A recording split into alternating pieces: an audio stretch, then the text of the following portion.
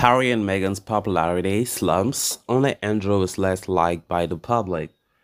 So guys, as we get right into the full story, please do ensure to subscribe if you haven't. Turn on the post bell notification to always stay notified whenever I post a new video. Consider liking the video and please watch it right up to the very end.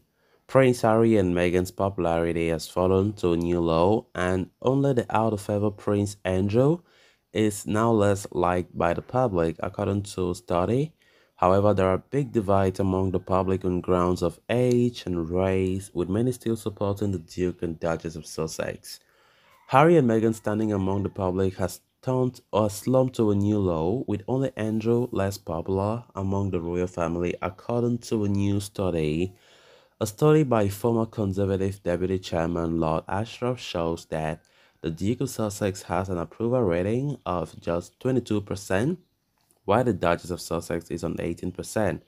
Only Andrew has a lower standing of just 7%. The study says that the couple, who decamped to the United States and have courted controversy with a Netflix documentary series and Harry's tell-all memoir, trail a long way behind Harry's brother, Prince William, and wife, Kate Middleton.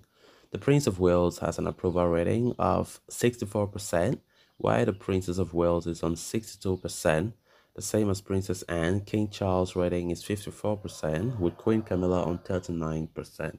The Daily Mail reports that even young people are turning away from Harry and Meghan, with two-fifths of those aged 18 to 34 saying they dislike him, with a third saying they look on them favorably. However, the polling shows that 33% of those surveyed thought the allegations made by the pair about the treatment by the royal family were credible, while 46% of those surveyed said they did not believe the couple. Over half of 18 to 34 years old, that is 51%, said they backed Harry and Meghan's claims, with 66% of Black African or Caribbean respondents and 47% of Asian respondents supporting them on this issue. Half of Black African and Caribbean respondents also reported more sympathy for the Sussexes following the family fallout, with only 6% more sorry for the rest of the family. This contrasts for the population at large, where 13% have sympathy for Harry and Meghan and 40% back the remaining royals.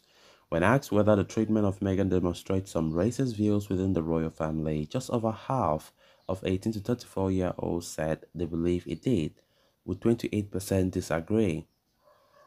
This compares to 67% of over 55s who disagreed with that statement.